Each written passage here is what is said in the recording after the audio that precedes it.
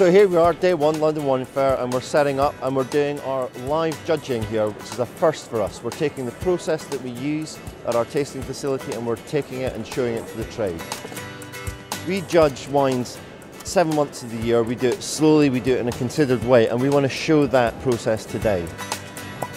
Our judging at the IWSC is called blind judging. The judges don't know what's in the glasses. We have to number up the individual glasses for each bottle that we have here so that they then understand that, for instance, that number 162 will relate to the first number that they have on their flight sheet here.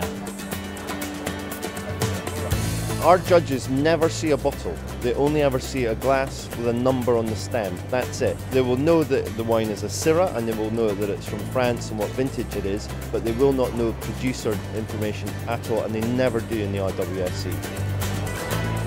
We've got panels of 5 judges. That's the smallest IWSC panel, and each panel is chaired by a master of wine, and they will sit and they'll analyse and they'll scrutinise every wine, and they come to a conclusion which they whittle down through a process of debate and discussion. And today we're going to come up with winners, but if it was an IWSC competition, we'd be coming up with gold, silver and bronze.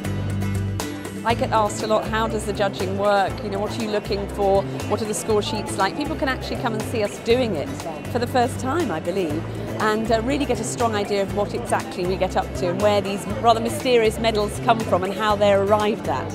We really want people to understand that we do really take this very seriously, and so when we endorse a product, when we actually put a medal on it, it does mean something.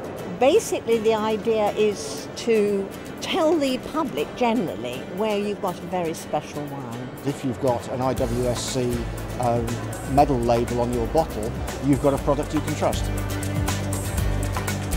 People can see the total integrity of the process. They can see how the wines are genuinely blind. There is absolutely no hint as to the quality level. There's no hint as to the fanciness of the bottle, fanciness of the label, or any of those sorts of things. The IWSC, to my knowledge, is the only competition where you don't actually see any bottles at all. Everybody really respects the fact that the judging process is so thorough and so above board, and therefore when wines receive their medals, I think it is very highly respected.